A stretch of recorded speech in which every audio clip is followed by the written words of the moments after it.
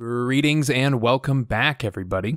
I hope you gathered your blueprints, found your fake mustaches, and put on your gloves, because today we are talking about a heist, specifically the Isabella Stewart Gardner Art Museum heist. This is a Robbery, the world's biggest art heist, is a limited series that just released on Netflix, and it tells the story around 13 pieces of historic art that were stolen in Boston, Massachusetts.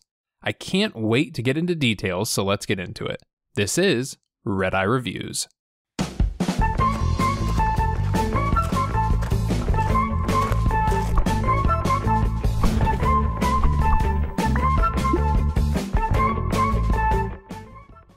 Now, as with my other videos on Netflix documentaries, I will be going over everything, so there will be plenty of spoilers, but it is a very complex plot and there are a lot of players, so I'm going to do my best to explain it all, but I won't be able to talk about every detail, so I hope there'll be plenty of incentive to go and watch the series yourself.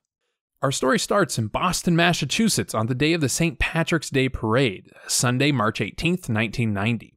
The museum director goes to open the Isabella Stewart Gardner Art Museum for the day, and when attempting to buzz into the building, doesn't receive a response from security.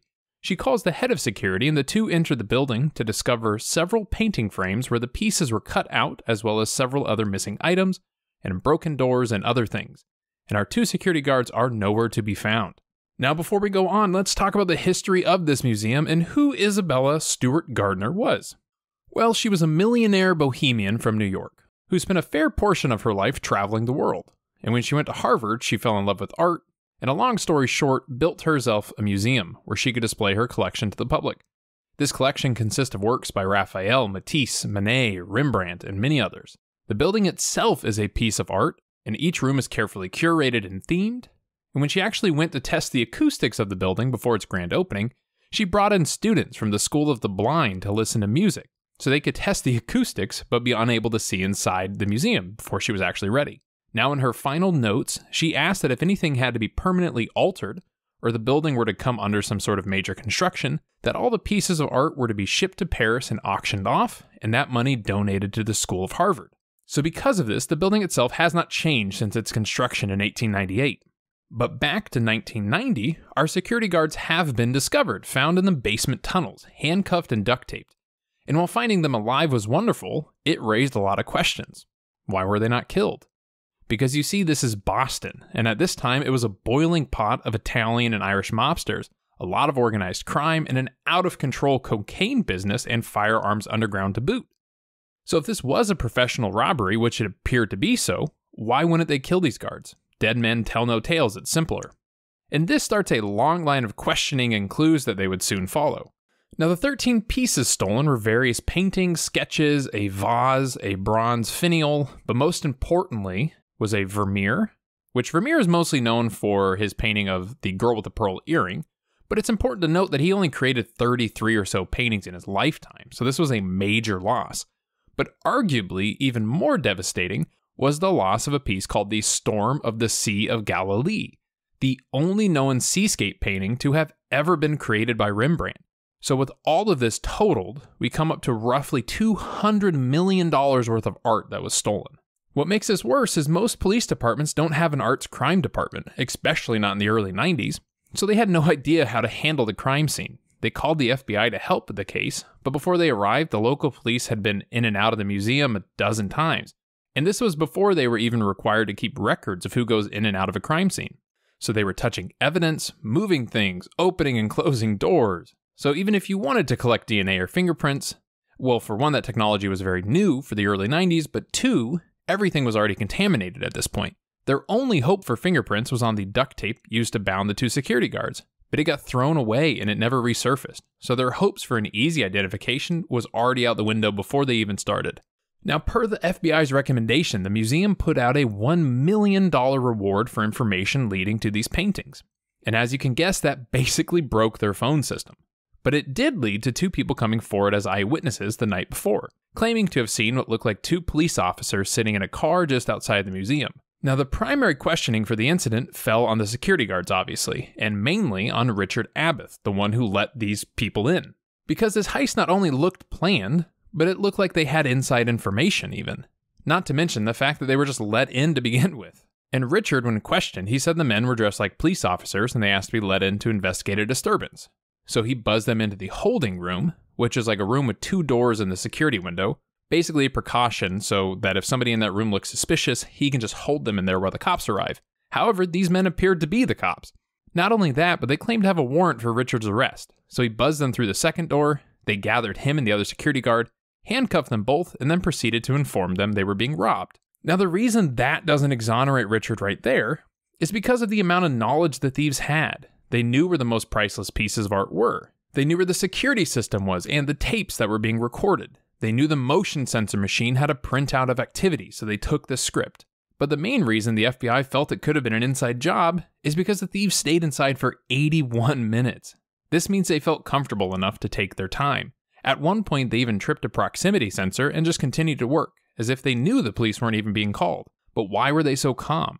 And why didn't Richard push the panic button and inform the police?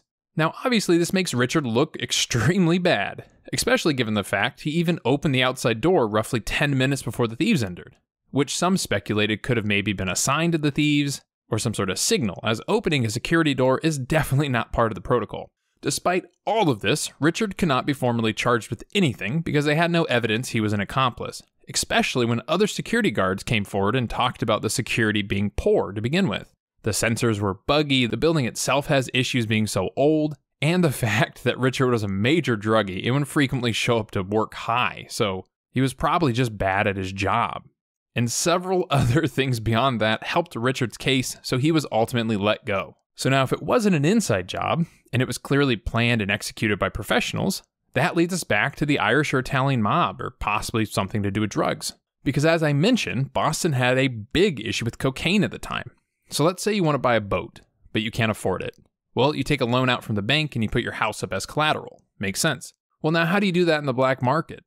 Let's say I want to purchase a large quantity of cocaine, but I don't have the money to do so. Well, you put something else down as collateral. For instance, stolen art, which was used on many occasions. It was basically treated as a 10% of its value. So $200 million of stolen Rembrandts and Manets could be used for around $20 million of collateral in the black market. So using that as a theory, the FBI investigated further into the mobs. Now initially they went after the Irish mob. However, during this time tensions in Ireland were already extremely high between Ireland and Northern Ireland, and when questioned, members of the IRA, the Irish Republic Army, said that we're far too busy fighting our own civil war to care about a handful of fancy paintings. Rest assured, the IRA did not do this. Which doesn't exonerate them, but it does lead the FBI down other avenues in the meantime. And they chose to thoroughly investigate our final lead, the Italian mob. And this is where the story gets very interesting but very complex. I will do my best to explain this all, hopefully we don't get lost. But before I get too deep into this, I need to tell you about a notorious art thief named Miles Connor. He's regarded as one of the most infamous art thieves in the country, maybe the world.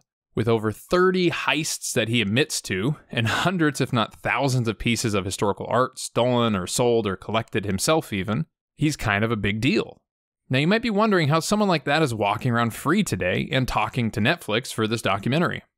Well, he did several stays in various prisons, but he discovered a very powerful bargaining chip, historic art. Because you see, when you go to jail for burglary or petty crime, you deal with the local police. But if you're involved in historic pieces of art or documents, and those things are still missing, you deal with the FBI.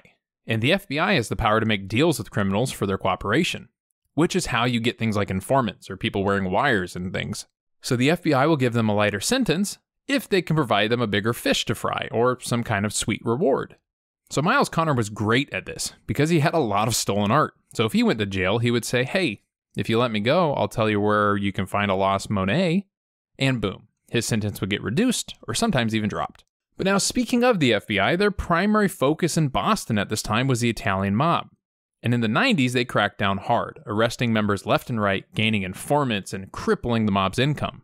Which this caused tension in the mob, and it started to fall apart from within. Most notably, a side gang was created led by Vinnie Ferraro, who wanted to take control, but his past got up to him and he gets caught by the feds as well. Well, one of Ferraro's men, named Bobby Donati, was close friends with Miles Connor and knew the power stolen art could have when attempting to make a deal with the feds. So it isn't a big leap to make that Donati could have put together the Gardner Museum heist to get some sort of bargaining chip to free Ferraro from prison. However, the FBI couldn't bring Donati in for questioning because days after this heist, he was found dead, having been brutally murdered. And while his murder was never solved, during the investigation they did find 2 police uniforms in his property, which provides even more legitimacy to the Gardner Museum heist. And at this point, the actual trail of evidence starts to grow cold for years. And the museum wanted to raise more attention to the case, so our $1 million reward has now become $5 million at this point, to put this theft back into the public eye. Meanwhile, the Boston Herald wanted to help shed more light on this case, and they began investigating more into Donati. They learned that he was friends with Miles Connor, who during the time of this robbery, he was in prison, so there was no way Miles could have done this. But when they called Miles in prison, he claimed to have a trailer where he would store his art collection, and Donati knew about that trailer, so it's possible if he did steal these paintings, he could have hidden them there. So the Herald investigator goes to check the trailer out, and he learns the property's caretaker, William Youngsworth, was going behind Miles's back and selling off his art for his own profit. So there is a chance he could have just sold these without even realizing. However, Youngsworth also has ties to organized crime, and he also currently was going to court for a slew of crimes that would put him away for a very long time. So he wised up and he told them that he knew where the Gardner paintings were, but would only give them up if he could walk free from prison. The journalist from the Herald offered to help Youngsworth out if he would just show him the paintings and provide legitimacy to his claims. However, this being his only bargaining chip, he was very careful and only showed him one painting in a dark warehouse. And the journalist claims that it was The Storm on the Sea of Galilee by Rembrandt. However, he couldn't say for sure, so he asked Youngsworth if he could send some pictures of the arts or maybe some paint chips, things like that they could help verify the legitimacy of his case. And Youngsworth sent him just enough evidence to keep them kind of strung along, but not enough to prove that he really had the paintings. And to top it off at this point, the museum is practically begging the FBI to just give Miles and Youngsworth full immunity, because if they do have the paintings, they just want them back. However, the FBI refused this, and Youngsworth goes to jail, and the trail starts to go cold again. Now, with even more time passing and nothing going on, the museum has increased the reward to $10 million. And during this time, Miles Connor becomes even more cooperative. And while never saying he had anything to do with it, because he was obviously in prison, he said if Bobby Donati were to do something like this, he would have done it with his best friend Guarenti, who's another mobster. Who would have thought that? I'm sorry, I told you the story was going to be complicated. Now, Guarenti sold cocaine, and his main supplier was a made man with the Italian mob named Marlino. And Marlino had a crew of roughly 5 guys that he would do work with. So if Donati is tied to it, then Guarenti must be tied to it. Therefore, Marlino and his gang could be tied to it. So when they start looking into the gang, they find a lot more tangible leads. For instance, the sister of one of the gang members claimed that she was helping him hang some art in his apartment and later identified it as one of the pieces stolen from the gardener. But they go to ask him about it. He's dead. He dies from a cocaine overdose. Or another member was seen on a surveillance report pulling an old Chinese vase from his car. So they have plenty of leads, but not enough to convict anybody of anything. But a man who just gets out of prison comes forward and he's willing to be an informant because he just hates Marlino and one of his main accomplices by the name of Davy Turner. So he records a ton of conversations for the FBI, giving them enough evidence to tie them to at least planning painting heists. Not necessarily the gardener, but painting heists in general. When they are brought in, though, they refuse to talk at all. But with Marlino in jail, now the gang attempts to use their trick of the trade in trading paintings for freedom, and one of the members says he has a Gardner painting, and he will trade it if they release Dave Turner from prison. However, that dude dies before he can get the deal done. They go to talk to his wife, and she says they traded all the paintings to another guy named Bob Gentile. And at this point, the whole FBI goes, who the hell is Bob Gentile? Well, he's a guy who lives in Connecticut. He isn't even on anybody's radar. However, when they go to investigate him, they learn he has ties to the mob as well. They tear his house apart, they find nothing. So they go to investigate the gang further, and they learn one of them is found dead in a trunk, supposedly killed by Dave Turner. They try to convince another member to turn informant. That guy gets killed by Dave Turner. So now, literally everybody tied to this crime is dead, except Dave Turner. And he gets put in jail for a long time, set to be released in 2033. However, he must have known something, because his sentence gets 7 years taken off of it. And then in 2018, his sentence gets another 7 years taken off of it, and he walks out of jail in 2019. Now at the age of 51, he's a free man. So it leaves us with the question, what did he tell them to get 14 years taken off his sentence? Some would say that if he did know where the paintings were, why wouldn't he have given them info sooner instead of sitting in jail for 21 years? Or did he give them just enough so he could walk out sooner and then go claim that $10 million reward himself? I mean, who really knows?